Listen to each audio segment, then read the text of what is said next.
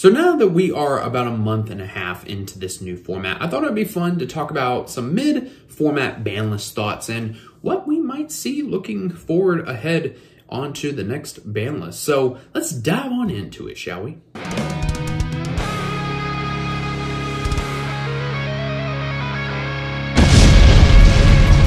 Now that we have some better lighting, hello, ladies and gentlemen, it is your host with the most, Avery LR32 here, and destroy the ever-living boo-boo stain off of that subscribe button so we can climb even higher the 1100 ladder, over 1,130 subscribers.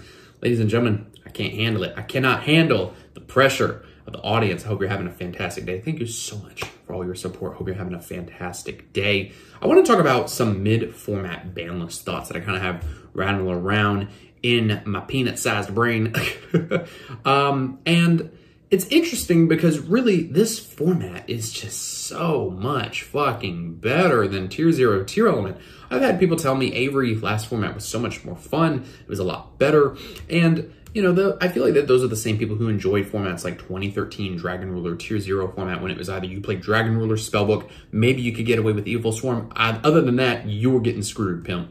I just personally don't really care for Tier 0 formats. I've tried playing the Tier 0 decks like Zodiac, Necros, and I'd always get my butthole destroyed. Then I waltz on in with fucking Trickstar when that first came out, and I come in 18th place at a regional. Deck profiles on the channel. It's like 7 years old. I'm sure you can find it. But I want to talk about, you know, what it is that we could see on this ban list and just things I'm seeing through testing and playing Kashtira. Even though I'm playing one of the best decks of the format, I still see things that need to be hit. Don't worry, I'm not going to say something like Nibiru, because Nibiru is really an equalizer. And I would say, this might be a bit of a hot take, but I would say that it's almost the equivalent of like the TCG version of Max C. Even though the OCG also has Nibiru, I feel that TCG is sort of that equilibrium where it's like the TCG, Konami of the TCG looks at the TCG and says, they don't have Max C, but they've got Nibiru. And so I feel like that's kind of the equilibrium there.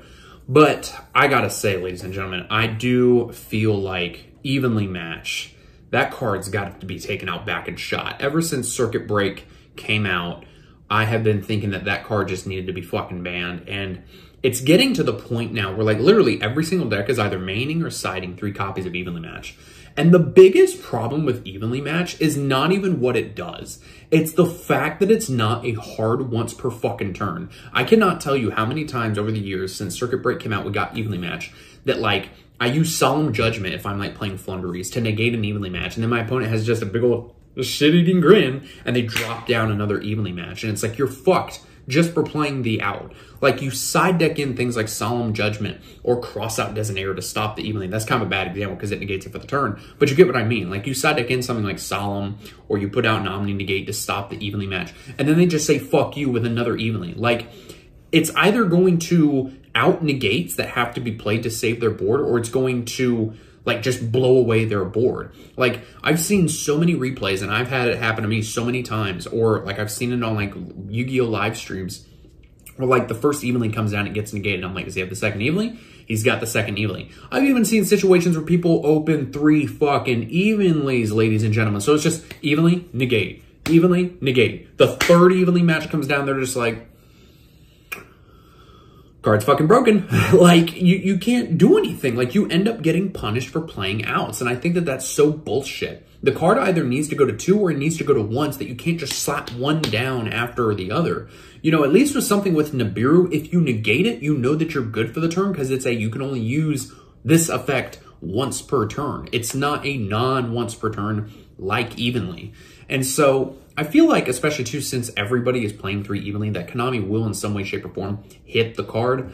Other than that, the other things, like if you saw my ban list discussion with the previous format, I talked about how things like Terraforming, Instant Fusion should be banned, you know, things like that. I'll save that for more like closer to May with an actual ban list discussion. But I do think that things like that should still happen to a degree. The Ishizu Fairies I still think should be fucking banned. Like, there's only 2 decks right now in this format that aggravate me to hell and back.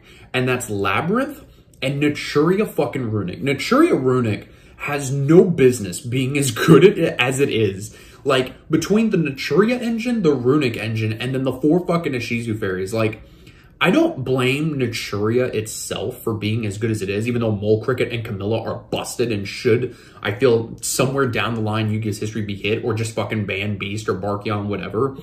Like, the consistency that that deck has, and granted it does take a high-level skilled player, or a highly skilled player, excuse me, to effectively pilot the deck and do well with it.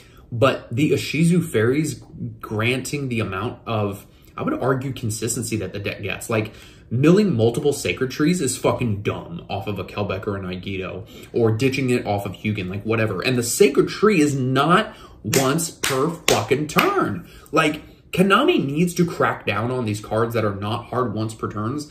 And I wouldn't even say like a rat of them, because I don't want to hurt like how the card was intentionally meant to function. You know, just because we're in a new era of Yu-Gi-Oh! Where things that aren't once per turn are more easily abusable, you shouldn't rat at the card. I think it should go to fucking 1 though. Like, no, I don't think anyone can argue that chaining, or not chaining, but triggering multiple Sacred Trees in the same turn is just fucking idiotic. Like, it is not healthy in the slightest. Like, I would rather deal with Kashtira, like, just blocking out my zones, than a Naturia player getting multiple surges. And if you're the idiot who just ashes a Sacred Tree, hoping that that works, then they're either going to sunflower you to hell and back, just shove a big old sunflower up your butt, hope you don't got allergies or else it's going to itch, or they're just going to go, okay, cool, I'll just do another Sacred Tree. Oh, those didn't go off? Let me go ahead and use Keldeo Medora and just shuffle that shit back. Oh, I'm going to go ahead and make a Coral Dragon, send it off, make a Baron or what the fuck ever, the Scarlet Red Dragon Archfiend shit.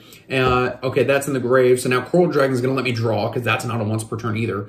Like, someone take me out back and just gouge my eyes out, please, because this deck just, like, instantly puts me on tilt. Like, literally, anyone that plays that deck, if they're playing it, it instantly puts me on tilt. You're playing Labyrinth, it instantly puts me on tilt. Like, I hate the card so much. Like, right now I'm side decking through Royal Decree, mostly to just out evenly because it's a bitch of a card, but also to beat down the Labyrinth and the Trap Trick decks, because those decks are just toxic AF. I love the fact that Trap Trick is very budget this format, but I hate the fact that it's just so damn good. Also, Pot of Prosperity, that card needs to either go to 2 or to 1.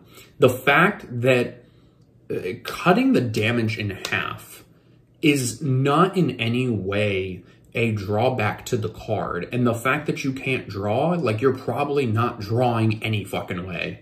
Like, it doesn't matter. So, like, especially in Kashtira, like, when you look at their extra decks, people are playing Garua, Goliath, Ints, you name it, because they know that they're going to banish that shit off of Prosperity, and once they establish the Arise Heart, they can start attaching those as materials and gain pluses off of those cards. Like, if you eliminate the Arise Heart and they have an Ints and a Garua, well, Ints is going to pop a card on your board if you were dumb enough to commit something to the field, or you were forced to commit something to your board to out the Arise Heart. Like, there's nothing wrong with that. You get punished for outing the Arise Heart, which is idiotic.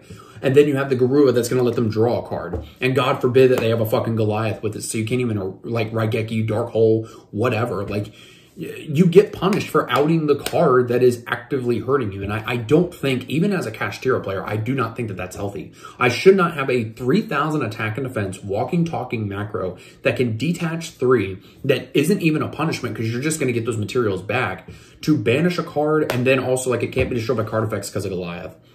To me, that's just abusing Prosperity for more than what it was intended for. Because, you know, the banishing of the 3 or 6 was supposed to be a punishment, especially if you relied on your extra deck. And if you have the gas in your opening hand, like, especially if you're, like, going second, to crack an opponent's board, you're going to break their board with Zeus, whatever, or you're going to, like, break their board, swing for, like, let's say 3,000 damage. Then in main phase 2, you can still go, okay, cool, Prosperity, banish 6, get, like, an Ash Blossom so that if the opponent draws to 1 card in hand or even 2, you're instantly eliminating 1 card from their hand as an issue because you have the Ash, which is just, it makes it impossible to break the Kashtira board or any opponent's board, no matter what deck they're playing, as long as it involves Prosperity. You know, we see Master Shits, as dog water of a game as that is, have Prosperity at 2. The OCG has Prosperity at 2. So I don't think it's very far-fetched to say that something like Prosperity could go to 2 or to 1 to not only hurt consistencies of the deck, but also to kind of hinder people from really wanting to commit to those generic cards in their extra deck that do fuck all, because ain't no Kashtira deck playing Super Poly to make a Garua. And it would kind of hinder them, especially if it's like at 1, where are they really going to play those cards in their extra deck for a fucking 1 of?